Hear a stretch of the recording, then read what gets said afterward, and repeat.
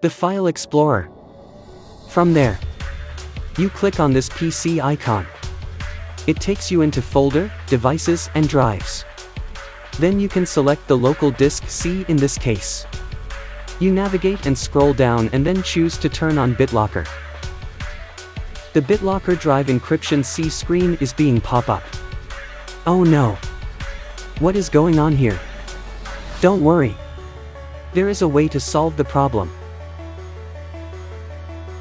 If all that said, let's do it. Click Cancel to exit.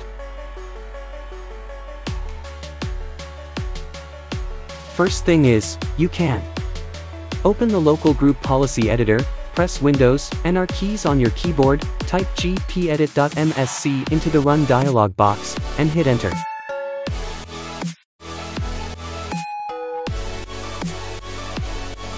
Now, in the left pane you can navigate to Local Computer Policy, Computer Configuration, Administrative Templates,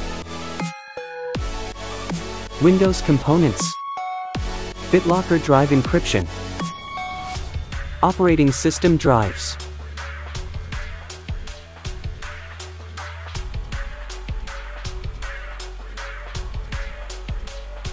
You can double-click the Require Additional Authentication at Startup option in the right pane. Click to Enabled Radio button and it automatically tick the checkbox Allow BitLocker without a compatible TPM. Once it is done, click on Apply and then click on OK to accept. Let's turn on BitLocker. It should work now.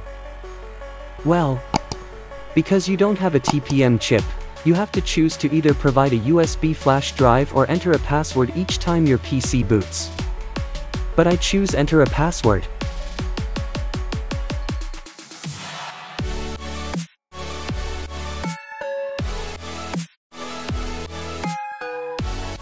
Next is, it asks you where to save your BitLocker recovery key. Well, there are many options. It is up to you. In this tutorial, I choose to save a file option.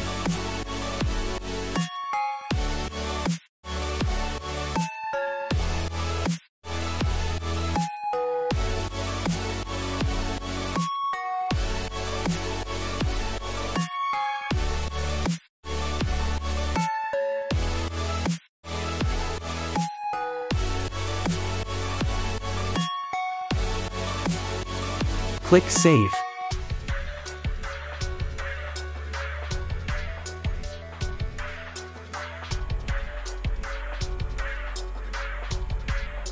Then you click on Next. You can choose how much of your drive to encrypt. You can select Encrypt use disk space only. This method is much quicker. Suggest only. It is up to you. Click Next.